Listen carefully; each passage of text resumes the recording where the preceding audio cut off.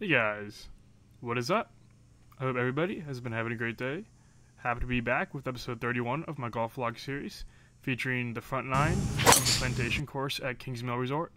If you guys could do me a favor and hit the like button and subscribe to the channel if you haven't already, that would be greatly appreciated, as that will help the YouTube algorithm push this video out to even more people, which will allow me to entertain and inspire as many people as possible, which is a great thing. Also, we are already at 75,000 subscribers, and by the way, thank you guys for that. It's absolutely amazing the support you guys have been giving me. And we only have 5,000 subscribers to go until I drop the 80,000 subscriber special, which will feature 18 holes at one of the most talked about courses in the country right now. And I think you guys will love that video. So definitely hit that subscribe button if you guys want to see that video released as soon as possible. So that being said, let's hop into the video. So this was in the middle of my playthrough of all the golf courses at Kingsmill. They have 3 golf courses: the river course, the woods course, and of course the plantation that I'm playing right now. And I have very recently played the other 2 courses, so if you guys want to check that out, I'm sure it'll be one of the suggested videos. And unfortunately, I only was able to get 9 holes in at this course because I just got to the point where I was behind a group that it took me a little over 3 hours to play this front 9, and I needed to play the river course later that day, and so I really just unfortunately ran out of time to get all 18 in on this course. But this was kind of an unplanned playthrough because I was only going to play the river course and the woods course originally, so this is kind of a bit of a bonus episode, I guess. And I wish I would have known that hazard was there, because I definitely would have been playing up the left center of the fairway with my driver if I knew that. So as it is, I ended up hitting into the hazard, so I had to take a bit of a drop. And by the way, I know a lot of you guys have been talking about that speck on the camera there on the left. I can confirm it is not an alien, but I will be sending that in after this video. I'm going to the camera shop, and I'm going to get that cleaned up. I've been told it's the sensor, so hopefully that's the case, and that'll get cleaned up, and it won't be a problem in the future. And unfortunately, I'm sorry to say, I didn't get this putt, and unfortunately, I missed it, as you can tell.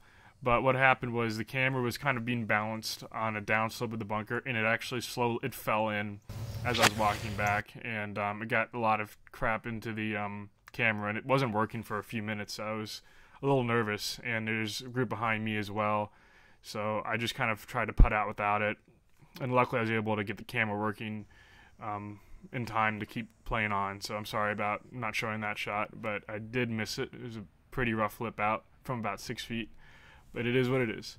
So that was a really good shot there, and now just 124 yards left. And that shot off the tee and this shot here are pretty much textbook examples of how I'm hoping to be able to play in the future. I really, really love the motion of those 2 swings, and this was a great shot. And it was a little bit windy, so this was definitely a tougher course to play today. You can see perfect play right there, just a little bit right of the hole. And I mean, this is basically a model hole right now that I'm hoping to see in the future in my game a lot more. And yeah, that was a perfect hole. I mean, that's probably one of the first holes I can truly say that I didn't make a mistake technique-wise or results-wise. And so, very encouraging to see that. And in fact, my coach, Bernie Najar, and I, we actually reviewed that entire hole yesterday while I was practicing with him at Caves Valley. And I'm definitely going to try to do Caves Valley in the future because they are hosting the BMW Championship next year. Unfortunately, it has been shut down for the winter to prepare for it. So I'll be able to do it next year at some point, though. It's a beautiful course. And unfortunately, this one in the water, too. This one I have no one to blame but myself. And quite frankly, any shot I hit that's bad ultimately is my fault. But I just didn't really pay attention to where I was aimed at. And it was a bit of a headwind, so I pulled it a bit, and then the ball just kept moving. It took a really bad hop. It landed on dry land and kicked in, and I actually was able to get the ball back because it was literally like a foot into the water, so at least I didn't lose a ball. But yeah, so 2 penalty shots already in the first couple holes, which is definitely something I need to cut down on. But that was a really great chip shot there, and to about 2.5, 3 feet, and just kicking that one in to save my bogey at least. So bit of damage control. And down to hole 5, par 3, 179 yards. Just trying to hit a knockdown with the 7-iron because it is a bit windy. So I'm just trying to regroup and recover from that. So sound up.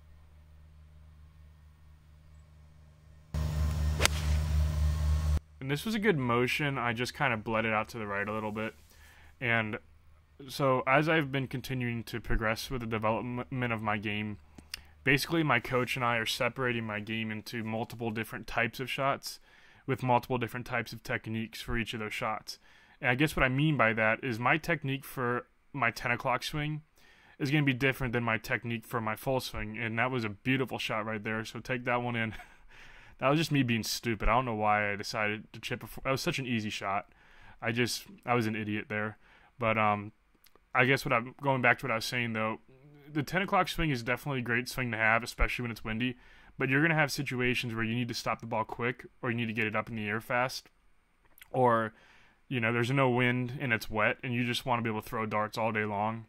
And so the 10 o'clock swing is going to have a slightly different technique than my full swing.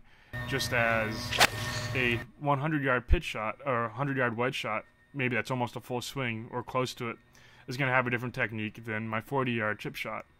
And I guess the best way to explain that would be, I don't want my head dipping at all on any shot inside of 100 yards. That's what my coach and I have kind of set as the benchmark.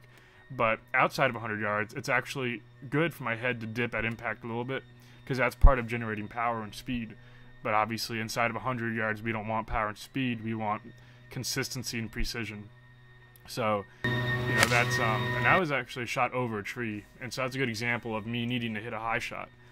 And so but I'm really excited because I feel like we're finally getting into a rhythm now where we're going systematically through all these types of shots, like a fairway chip shot, a rough chip shot, bunker shot, a hanging lie shot off the fairway, a driver. We're going through all of these types of shots systematically, and we're basically one by one establishing a fundamentally sound technique that's easily repeatable. And that's really got me excited because I'm now learning really, really good technique, and I have a lot of time this winter to systematically train that technique into very high levels of proficiency.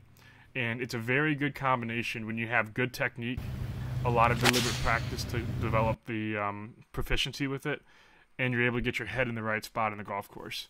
So those are things that I think are all going to be able to happen this winter. And just to be clear, this means I could have some inconsistency, because even if the technique is better, if it's a new technique, it might start out worse than my previous bad technique just because there's a lot of reps under my belt with that bad technique. So I will probably be inconsistent throughout this winter, but I do expect the general trend to be like the stock market, which is up. And that's kind of what we're looking for here. It's not going to be a straight line. It's going to be ups and downs, and ins and outs and everything around it. But ultimately, I think we'll see a general trend in the upward direction, and that's kind of the plan going forward. So I'm really excited about that. You can see here I was a really bad putt. Got a little anxious on that. But got away with it, I guess. A little tap in for par. And but now hole 8, this is probably the most insane drive I've hit in a really long time. So I really put on the gas in this one because this par 5 bent so hard to the right. Since I had so much time, I actually had to drive up to the corner to make sure the group ahead of me was clear, and it gave me I was like shocked at how hard this hole bent to the right. So that line I took almost went through the rough, and I thought that was aggressive. I couldn't believe it. I could not believe how sharply that hole doglegged. And I just probably chewed off like 60 yards of that hole. So that was a pretty crazy shot right there. And I hit a good second shot, just couldn't get enough elevation under it to get it all the way to the green. And this is a pretty good chip shot here. Ran it through a little bit too far, but it was on the front edge of the green, so it's kind of tough to judge, especially out of that rough. So not a terrible shot, and I have a very good look at birdie to get back to 1 over on the day. And I have the bead on this. I know the exact break. I was able to take more time to study it. And yeah, that was a beautiful putt. So that felt pretty good. And back to 1 over.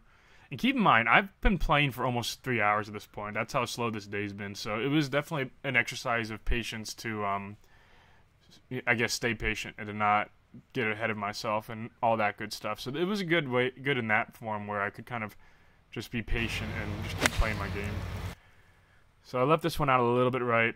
Definitely a very easy par 3 at 120 some yards. And so kind of a disappointing shot. But I do have a putt here to shoot even par 36. But this was a really slow putt, so I was just trying to make sure I got it there. So just trying to make a good stroke, get a good feel for the putt.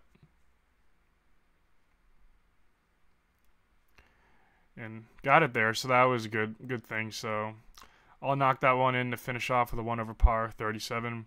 So I hope you guys enjoy the video. Please like, comment, subscribe, and I will see you guys next time.